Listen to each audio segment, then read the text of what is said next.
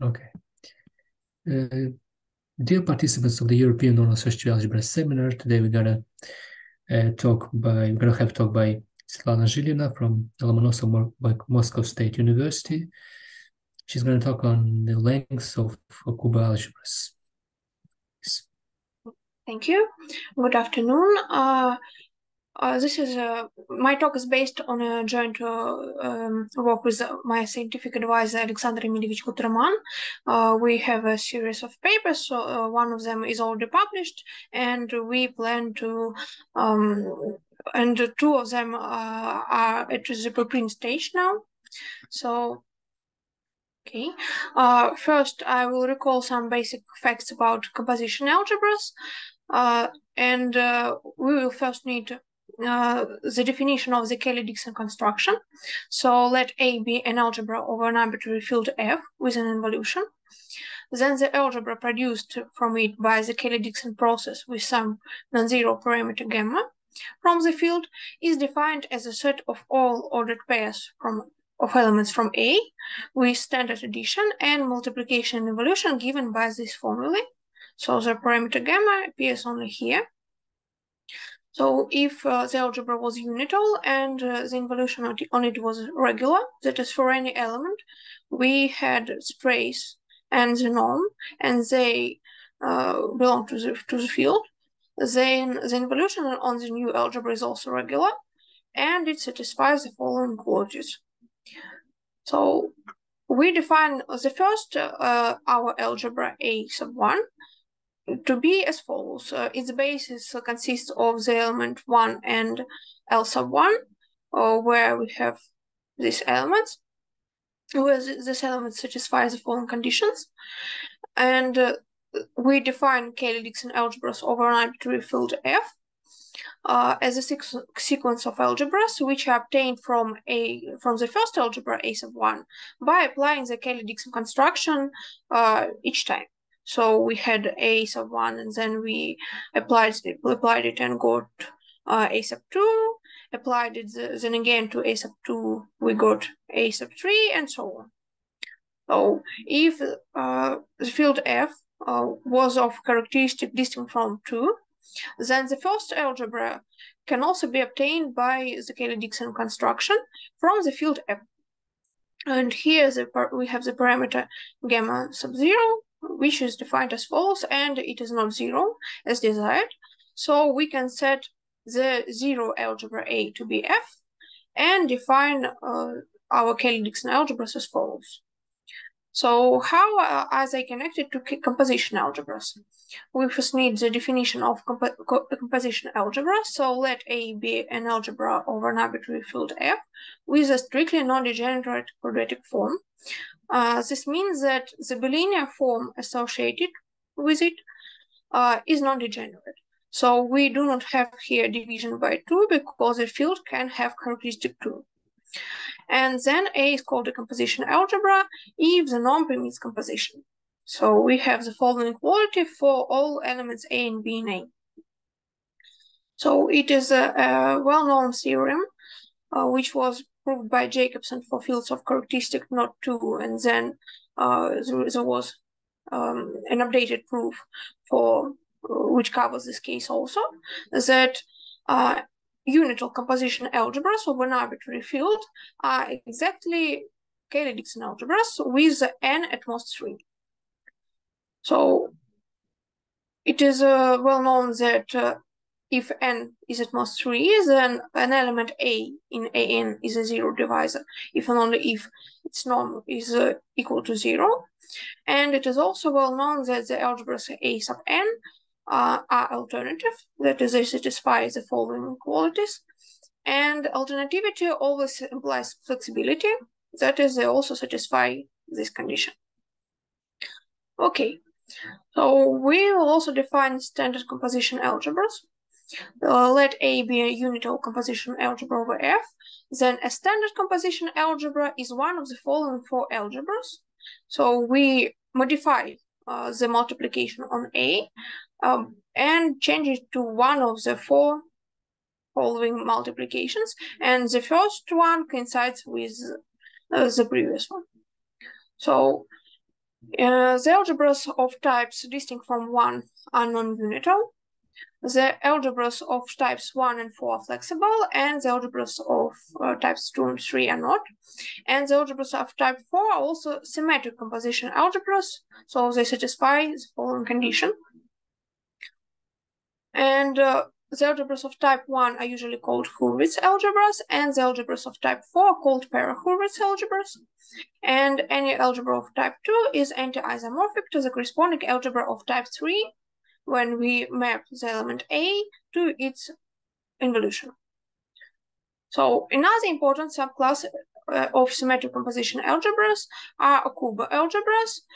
We define them over a field F of characteristic distinct from 2 or 3, but there is another definition which covers these cases also, but we will omit it to simplify our talk. So let F be a field with characteristic distinct from 2 and 3, and consider its algebraic closure. Then it contains the solution as follows to the equation: 3x multiplied by 1 minus x equals 1. We consider the Lie algebra of 3 by 3 straight zero matrices over its algebraic closure, and we define a U product as follows. So we again obtain a trace zero matrix, so it again belongs to the Lie algebra of trace zero matrices. So the resulting algebra is denoted by P sub 8 of, there should be the algebraic closure of F. And the quadratic form on it is defined as follows. And then an arbitrary Okubo algebra over a field F is defined as an F form of this algebra. So if we take its tensor product with the algebraic closure, then we obtain P sub 8 of the algebraic closure. So this is a definition of them. And why are they good? Because it is a theorem by El Duque, Mung, and Perez. Its proof is contained in several papers, so it is hard to me to identify which paper was the first, which contained it. So I list here several dates because there are also several cases about which differ from the characteristic of the field. So any symmetric composition algebra A over an arbitrary field F is either a form of a para-Hurwitz algebra or an Okubo algebra. And any form of a para-Hurwitz algebra is either para-Hurwitz itself, or its dimension is 2, and there exists a basis with a known multiplication table. And there is another theorem that any finite dimensional flexible composition algebra over a field F of arbitrary characteristics is either unital, that is, it is a Hurwitz algebra, or symmetric. So we see that the previous theorem didn't contain the condition that the algebra is finite dimensional, because all symmetric composition algebras are always finite dimensional. So we will also need some definitions which concern the length of an algebra. So let A be a finite dimensional algebra over a field F. Then given an arbitrary subset S and M is a natural number, any product of M elements in S is called a word of length M. So we consider non-associative algebras, so we have to consider not only the order in which we put our letters, but also how the brackets are placed in this product. So if A is unital, then its unity is considered as a word of zero length, and there are no words of zero length which differ from it. So if our algebra is non-unital, then there are no words of zero length. know also that different arrangements brackets can provide different words, and the set of all words in S with length at most m is denoted by S to the m's. We need this condition that at most m to have the inclusion that S to the m's is contained in S to the m plus 1. So we also denote span sub m of S as the linear span of all words in S to the m's, and the infinite span is the union of all such spans. And clearly the zero span equals f if A is unital and it is a zero subspace otherwise. So it is clear that a set S is generating for A if and only if A coincides with the infinite span of S. We define the length of a set as minimum of all m such that its m's span equals to the infinite span, and the length of an algebra is the maximum of the length of its generating sets. So in other words, the length of an algebra is a guaranteed number of multiplications which is sufficient to generate A with its arbitrary generating set. So we consider here only some summands. We do not take the sum of all multiplications, but the number of multiplication in each of the summands. We will also need the sequence of differences between the dimensions because it allows to describe some concepts related to the length more simply. So it is defined as follows: d sub 0 is a dimension of the zero span, so it is 0 if A is non-unital and 1 if A is unital, and d sub m is a difference between the m span and the m minus first span. So we have the following proposition that the length of the set S is maximum of all m such that d sub m is not equal to 0, but here is a case when the set S can be empty or it consists only of 0, and then and if the algebra was non-unital, then all d's are 0, but the length of the algebra should be 0, so of the set should be 0. So we assume here that the maximum of the empty set is 0. The set S is generating for A if and only if the sum of all dm equals the dimension of A. Recall that the algebra A is finite dimensional, so this is correctly defined. And d1 has the following formula, which is clear from the definition of the sequence of differences. So if the algebra A is associative, then if we had an equality on some step of our chain of spans, then we will also have an equality in the following step and the next step again, and so on. So if our chain stabilizes on some step m, then the infinite span of S coincides with the m span of S. We call this property the property of stabilizing sequences. We will see next that not every algebra satisfies it, but if it holds, then for unital algebra A, its length is at most dimension of A minus 1, and for a non-unital algebra A, its length is at most dimension. So clearly, if we try to reformulate this property in terms of the sequence of differences, that means that for any S and for any natural number m, d sub m equals 0 implies that d sub m plus 1 equals 0. And if A satisfies this property, then for any S, the length of S is a minimum of all M such that dm plus 1 equals 0. However, not every algebra satisfies this property.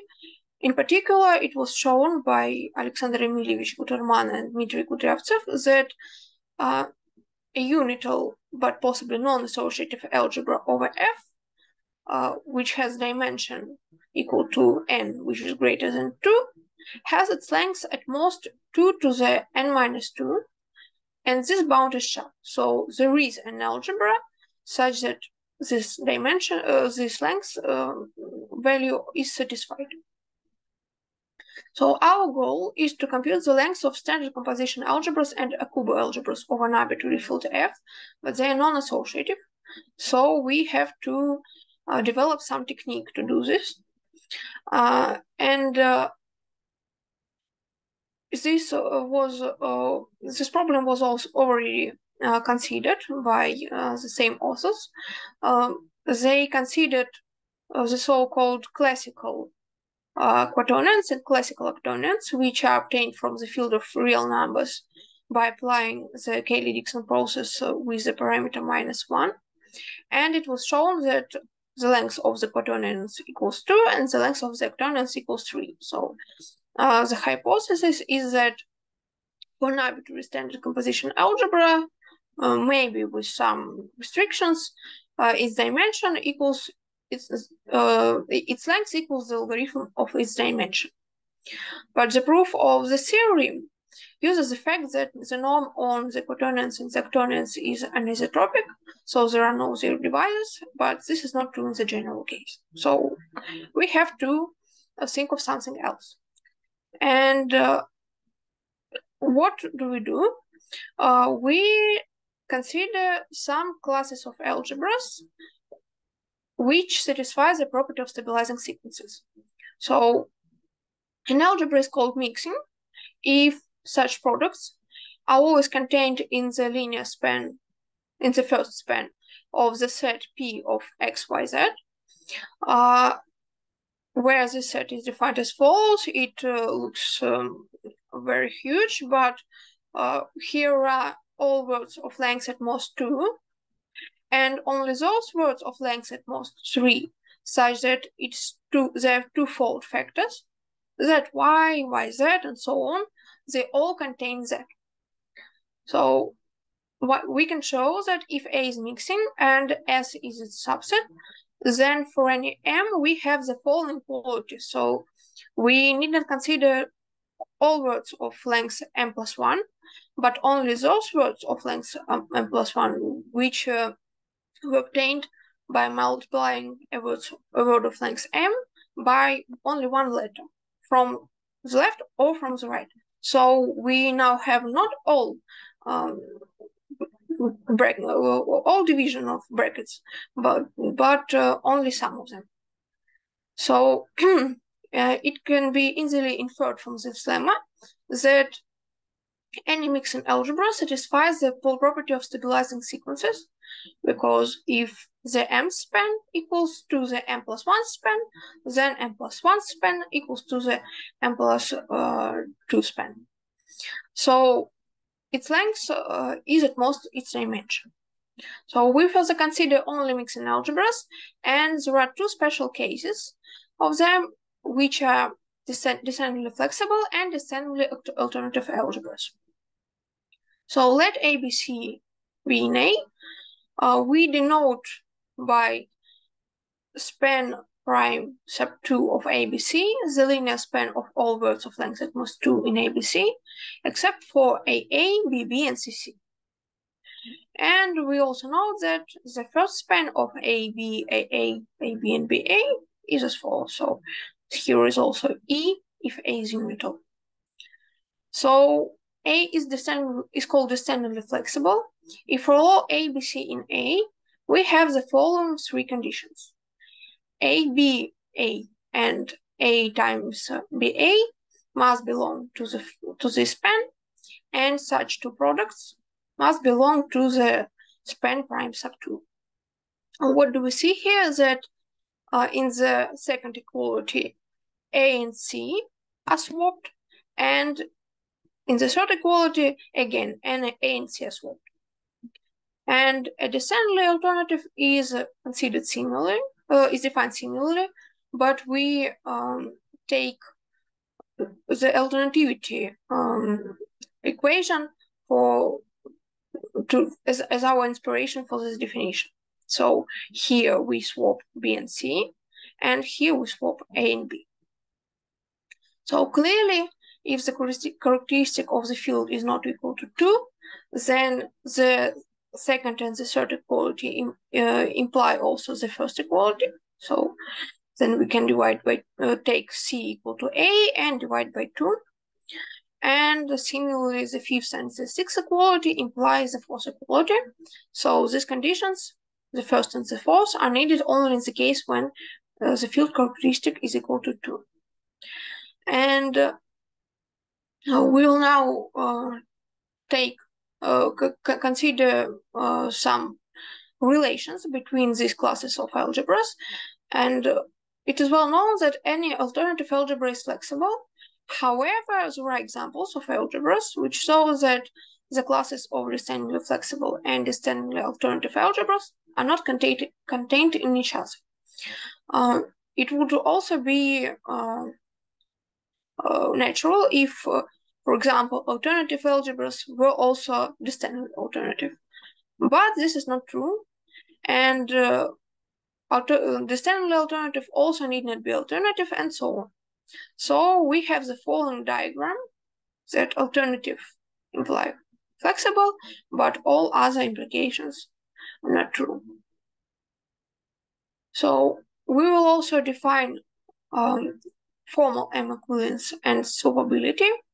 So let M be a natural number or 0. We say that X and Y in an algebra A are M equivalent with respect to some set S if their difference belongs to the mth span of S. So consider some words A, B, C. If the algebra A is descendingly flexible, then AB times C and A times BC are the words in S to the nth, they are words of length n, and we have the following equivalences, which follow immediately from the definition of a descendingly flexible algebra. And if A is descendingly alternative, then we have the following equivalence, so we can literally swap some elements. Modulo the previous span, modulo the linear combination of all words of length of n-1.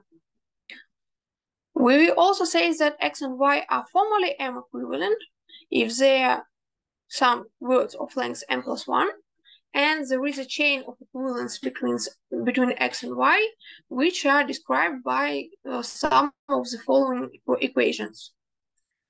So we will also need the definition of swappable letters.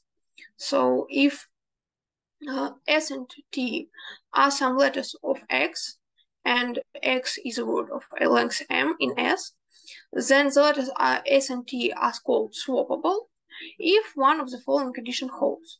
If A is descendingly flexible and X is formally m-1 equivalent to some word of this form, and this means that we have on some step that S and T can be swapped. So this condition means exactly this, that S and T can be swapped. And S is A is descendingly alternative, and X is formally m-1 equivalent to some word of this form. And this again means that S and T can be swapped. And this relation is symmetric intransitive. If two letters are swappable and equal, then the word X must belong to the previous linear span.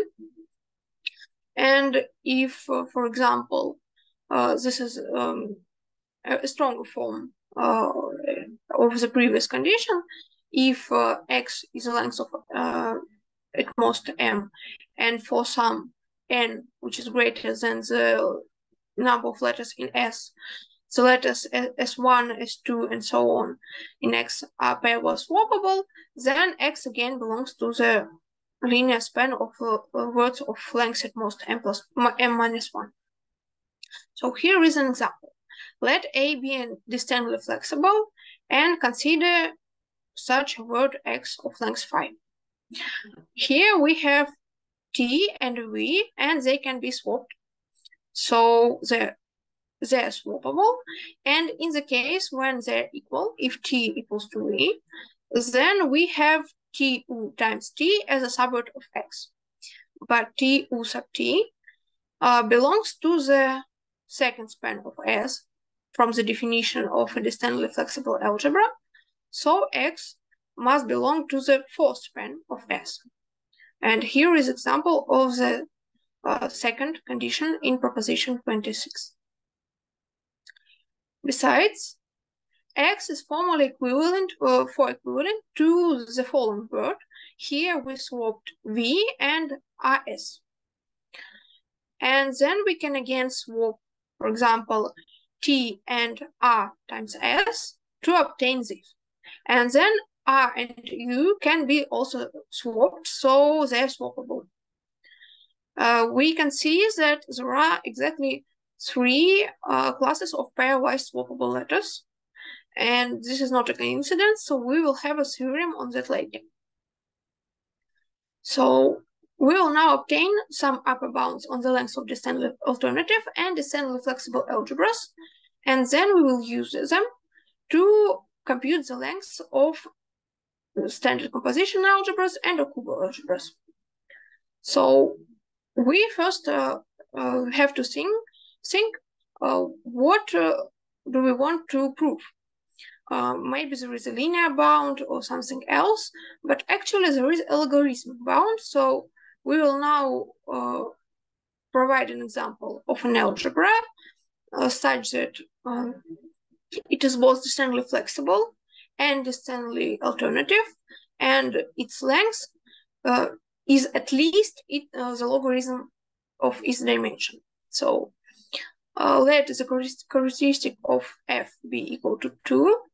Then for any natural number n, we consider an algebra A over F with the following basis, and each element is indexed by the by elements of this space. So the dimension of A is 2 to the nth, and the multiplication on A is defined as follows. Then it is commutative, associative, unital, and so on. Then for any element A, which is decomposed as follows, and for any B, we have these equalities. So clearly, this algebra is indeed distantly alternative. And since it is commutative, it is also distantly flexible. So we use here the fact that characteristic is equal to 2. So if we take an arbitrary basis in this linear space, then the corresponding elements of A will generate the whole algebra, and the length of this generating set is n. So the length of an algebra A is at least n. Actually, we will prove a result which demonstrates that this length is exactly n, so this bound is achieved. So let now A be an arbitrary distantly alternative algebra. We define the set of all, well, we have s to the nth. This is the set of all words at most, of length at most m. And we can have here different brackets. But we have shown that in mixing algebras, we can multiply only by one letter from the left or from the right. So we consider its subset, which is defined inductively as follows. The first one is just S, and if S to the L is defined, then S to the L plus 1 is defined as follows. It's just the union of s to the l's multiplied by all letters from s by the right and also multiplied by all letters from s by the left. So we may assume that any new word in s to the m's belongs to the subset.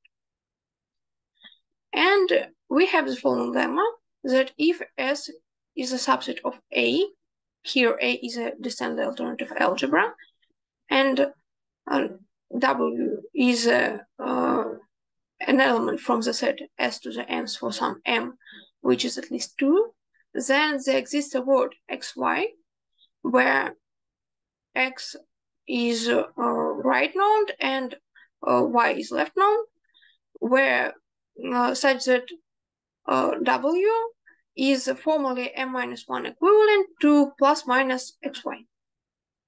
And there are at most 2 classes of pairwise swappable letters in xy, and we can list them.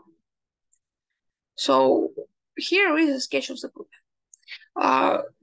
We use induction on m, and the induction base m equal to m equal to 2 is obvious. So now let W be xy of length m. Then for any s, we have the following equivalence, so we can push s to x, and SW is equivalent to this word, so we can push s to y. In both cases, we again have the words which have the desired form.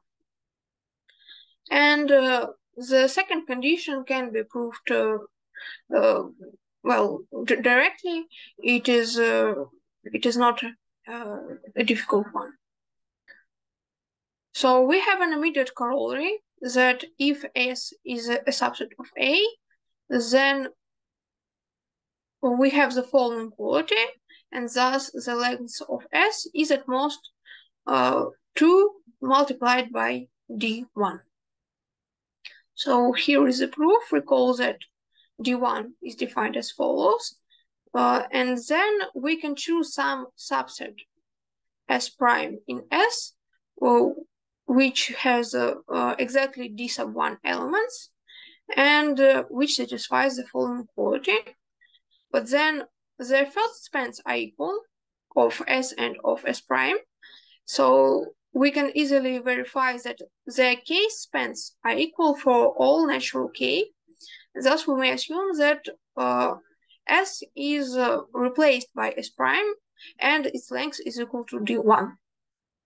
So let now xy be an arbitrary word in S to twice D sub 1 plus 1, with the length of x equal to k and the length of y equal to n minus k.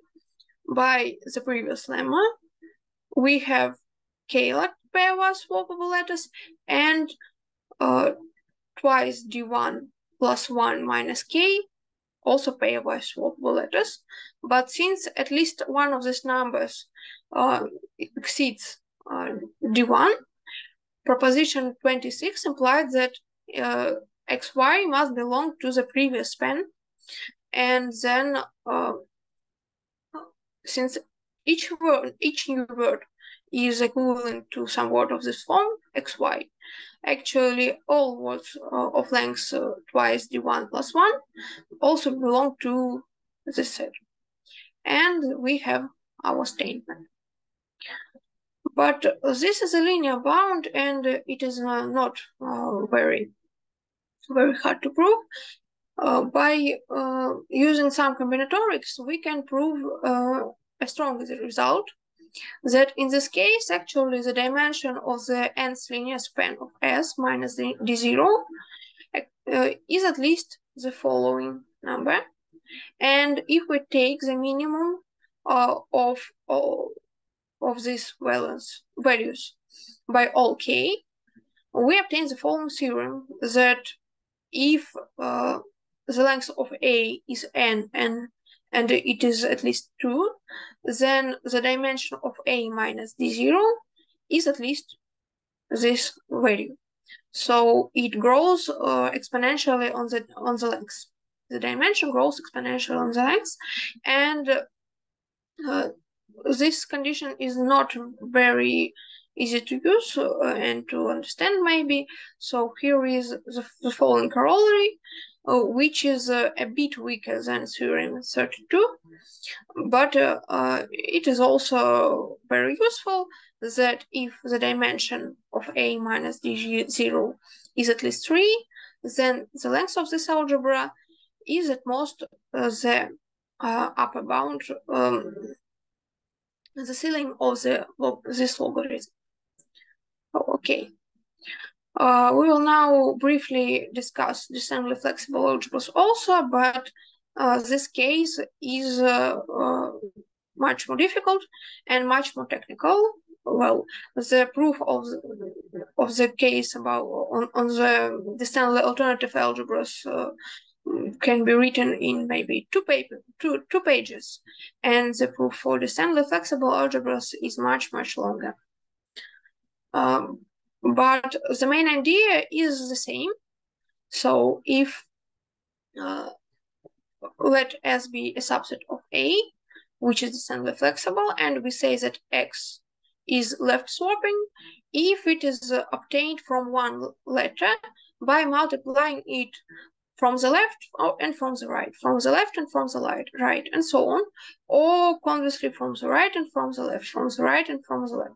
So the letters xm, x sub m minus 1, x sub m minus 2, and so on up to x sub 2 are all pairwise swappable.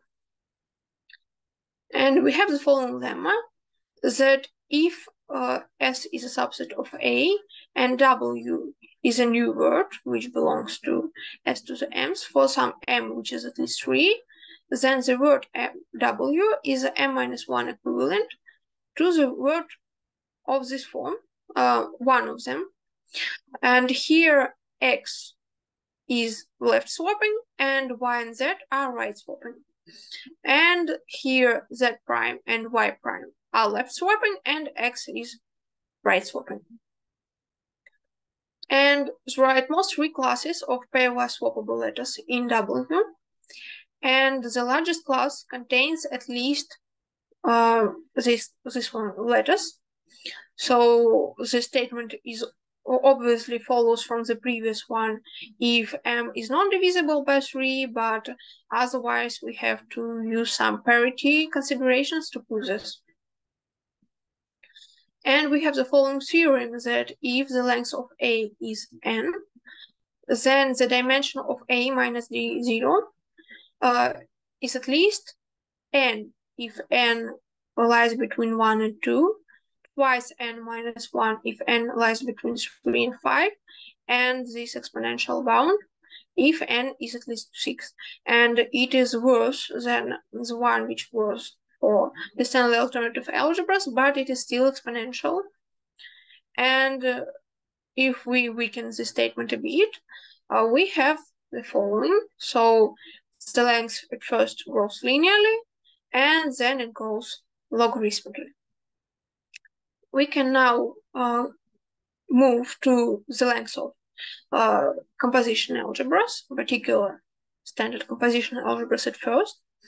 And we can prove that any standard composition algebra is both distinctly flexible and distinctly alternative. And if we apply theorem 32 for small values of the length of distinctly alternative algebras, it states that if the length of A is at least 2, then the dimension of A minus D0 is at least 2. If the length is at least 3, then this value is at least 5. And if it is at least 4, then this value is at least 10. And recall that the dimension of the standard composition algebra is either 1, 2, 4, or 8. So we see that, for example, if the dimension of the algebra is 4, then its length cannot be at most 3. It must be at most 2. So it is 1 or 2. And so on. So we immediately have an upper bound. And if the dimension is 8, then its length cannot be 4 or greater. And recall also that only standard composition algebras, so of type 1, which are Hurwitz algebras, are unital. And in this case, we have d0 equal to 1. And for other types, d0 is equal to 0. So we have an upper bound, but we also have to obtain a lower bound on the length. So let A be a standard composition algebra of dimension 2 to the nth, and consider such a set in A. If A is of type 1, or if it is of type 2, 3, or 4, with n between 2 and 3, then S is generating for A, and its length is equals the dimension of the algebra. And if A is of type 2, 3, or 4, and n equals 1, there is no case when equals 0 for non-unital standard composition algebras, then A has a generating system S, which consists of one element and has length equal to 2, except for the cases of the following theorem. In these cases, any generating system must have d1 equal to 2, and then its length equals 1. So here is our theorem that if A is of type 1, then its length always equals its dimension. So this always holds for Hurwitz algebras. If F is a field which consists of two elements, and A is a following algebra, and our algebra is of type 2 and 3, then its length equals to 1. And similarly, for the case when the algebra is of type 4 and the parameter was 1.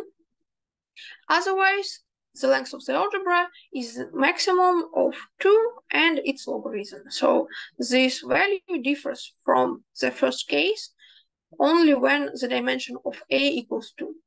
Then this logarithm equals 1, but the length equals 2. So we now discuss the lengths of Okubo algebras. We consider two cases. It is well known that in finite dimensional composition algebras, a non-zero element A is a zero divisor if and only if its norm equals to 0. So Okubo algebras with zero divisors are precisely those which have isotropic norm. So it is a theorem by Luke that an Okubo algebra over a field F has isotropic norm if and only if its multiplication table is given by table 1, which will be on the next slide. But we also have a useful classification of Okubo algebras with non-zero idempotents, and such an Okubo algebra satisfies this condition if and only if its multiplication table is given by table 1 for alpha equal to 1 and some non-zero beta if the characteristic of F equals to 3, and table 2 for some non-zero parameters if the characteristic is not equal to 3. So these are these multiplication tables. This is the one when there are zero divisors, and this is the one when there are non-zero idempotents. So here is x0 is an idempotent, and here is x1. So there are some particular cases of the field when one of the previous possibilities is always achieved. So if the characteristic of the field F is equal to 3, then any Okubo algebra has isotropic norm.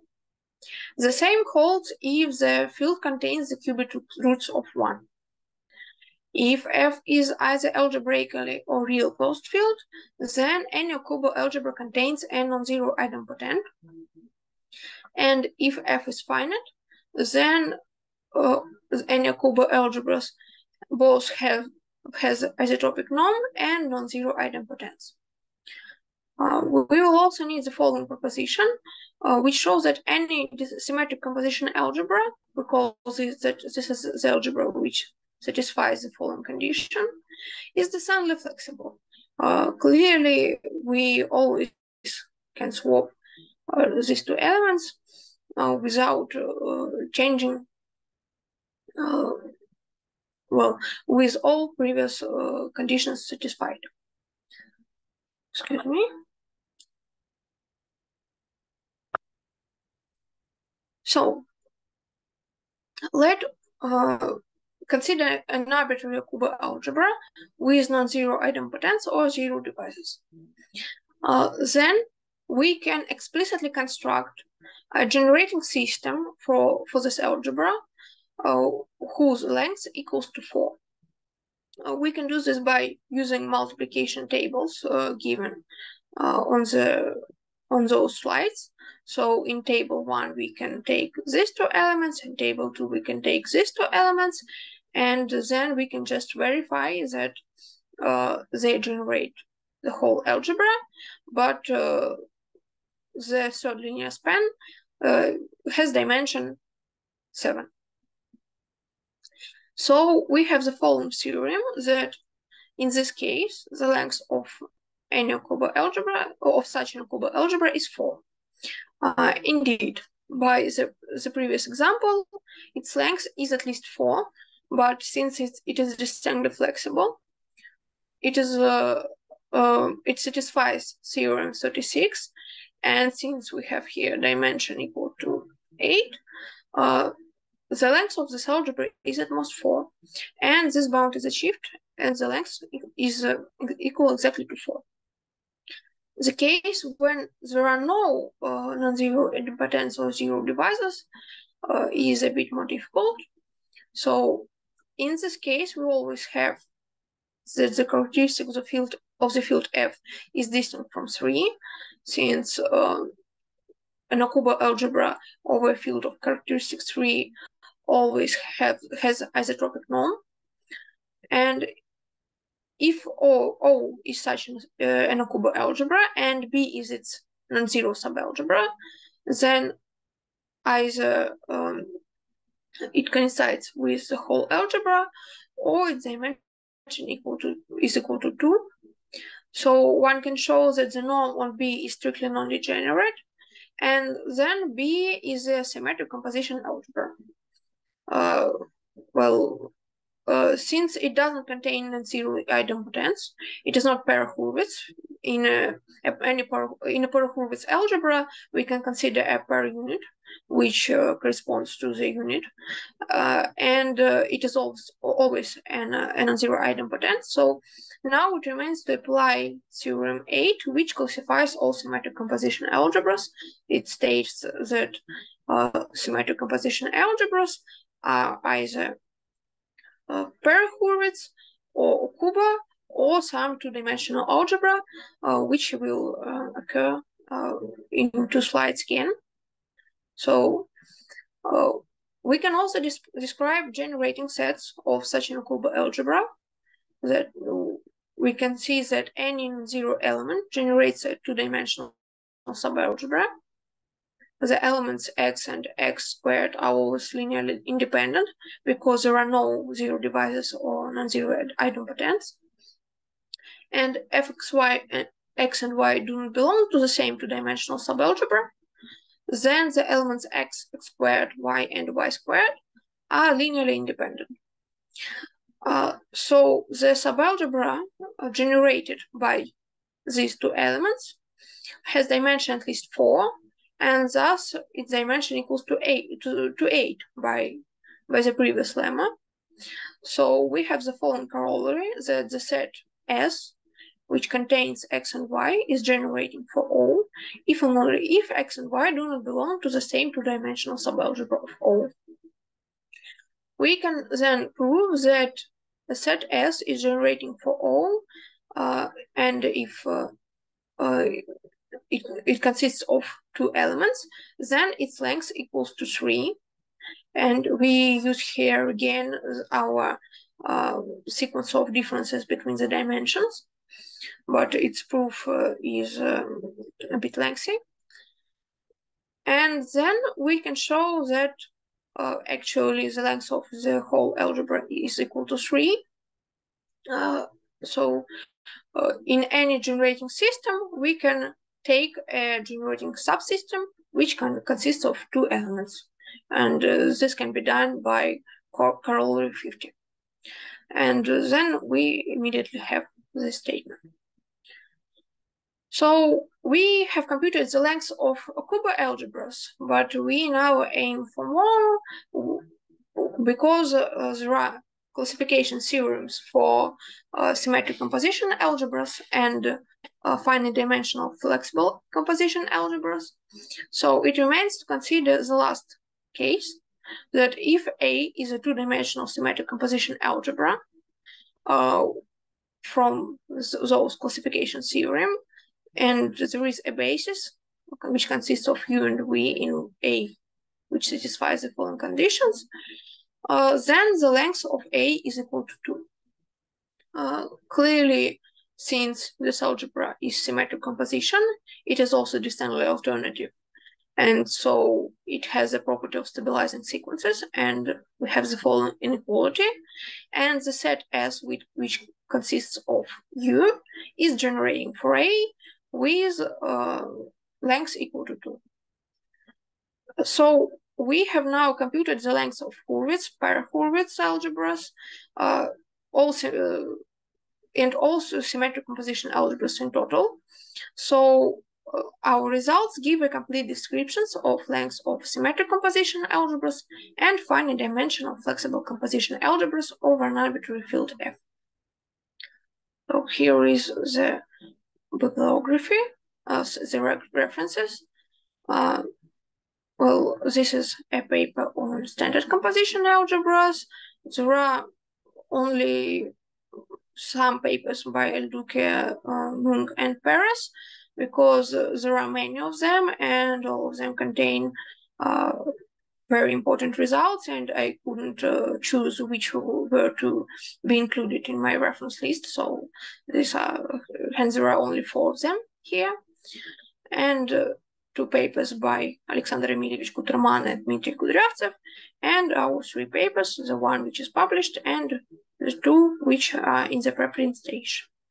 Thank you. Do you have any questions? Thank you very much for your talk.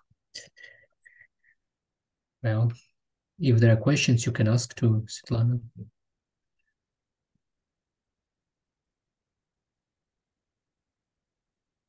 Okay, there is a question in the chat. Okay. What could be said about Jordan algebras in the light of this presentation? For example, when it is sending things.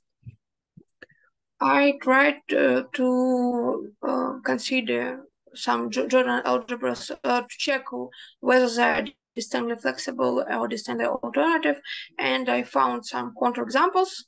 Well, I do not remember them right now, but generally then they are not distantly flexible. So we have to maybe consider some particular cases, and then maybe something will be obtained by in my results.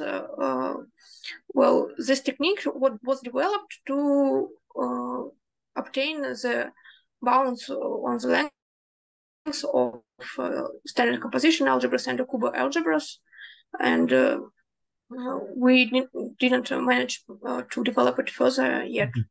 Okay. Okay, thank you. Other questions? I have just a remark. Yes. If I may. But first, thank you very much for the nice talk. Nice talk. And just a remark that over finite fields,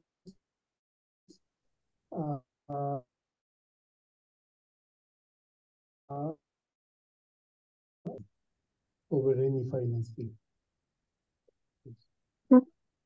Okay. Thank you, Alberto, for this observation. Pardon me?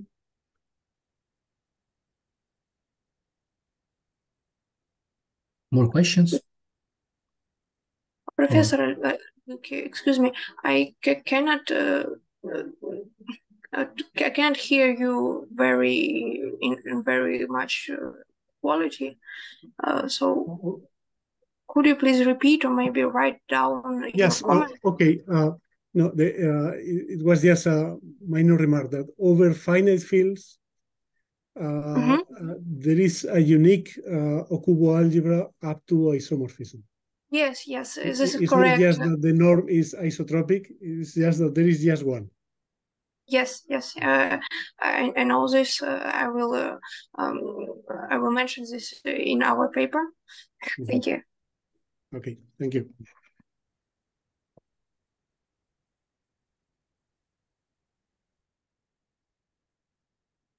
More questions, maybe remarks?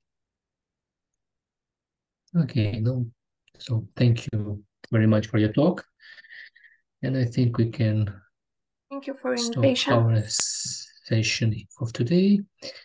And I wish you a good week and see you all next Monday. Bye-bye. Okay, goodbye.